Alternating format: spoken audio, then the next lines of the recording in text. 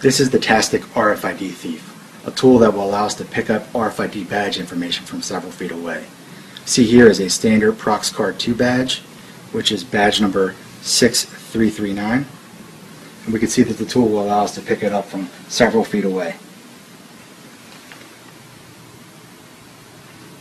So we see that it is a 26-bit card, facility code 113, card 6339, and it even has the 44-bit hexadecimal version of the card, which is all that we would need to make a clone copy of that card. The reader itself is a standard long-distance reader that you'd find in a parking garage. It's about 1 foot by 1 foot and 1 inch deep with a missile switch on the back. It is self-powered and completely portable. It could easily be concealed in a briefcase or messenger bag to silently steal badge information as you walk by someone.